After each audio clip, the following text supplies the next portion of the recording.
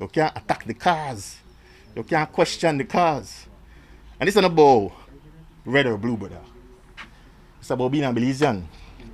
Because whether you red or blue, whether you blue or red, whether you're the Catholic, whether you're the Mestizo, whether you're the Anglican, whether you're the Garifuna, whether you're the from Crozal, from Orange Walk, from Belize, from Cayo, from Stanquick, you need land.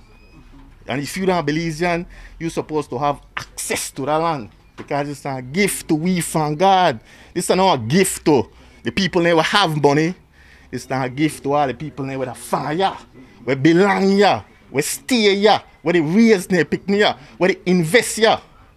So as a politician of influence, do you support the part of the MO of the movement that says land at any cost, land by any means, even if it involves squatting?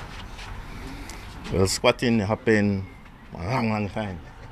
Because squatting, people always repeat this statement from the late, great Dr. Martin Luther King, that rioting are the vice of the unheard. Squatting are the vice of poor people, brother, are the landless. Because people don't go squat because they want. They go squat because they don't have a choice. I just don't explain to you that if you only make $3.30 an hour, you can't pay rent, you can't feed your picnic, you can't clothe your picnic, you can't send in a school, you can't pay light bill, pay water bill. Out of that, got $150 a week. I believe sitting at $75 for one room, for 1 week. Sometimes you have to share bathroom. You can't live with $150.